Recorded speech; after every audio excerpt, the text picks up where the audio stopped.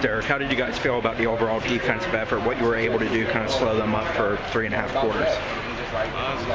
We did everything we were coached to. We did our best on the field. I feel like we could have gotten it done, but just some throws, some plays that they did that made the game.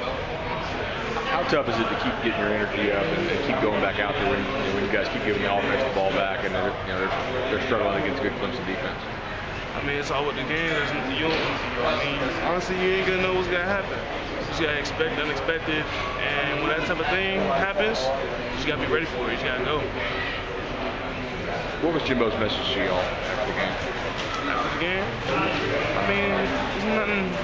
It's just we gotta learn from our mistakes. Said it was probably what we did because we looked all on the field, but we just gotta learn from our mistakes and keep moving forward.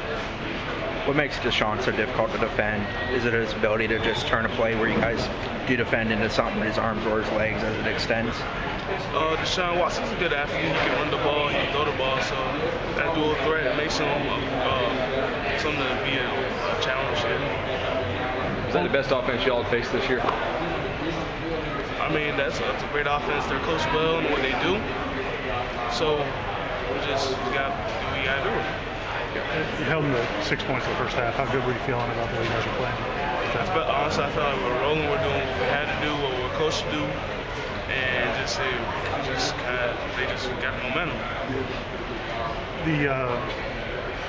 Like when you guys, how much was there fatigue at the end of the game? You guys were on the field a lot.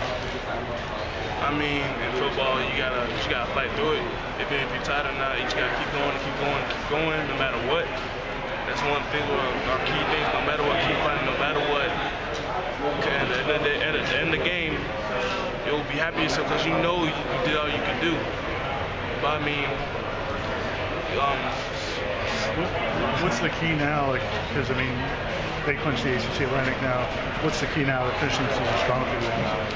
I mean, it's still the same thing. We gotta play for it, stay football, keep moving forward, learn from our mistakes, do what we're supposed to do, and we have 3 games left, so our season's not over yet. We're not done yet.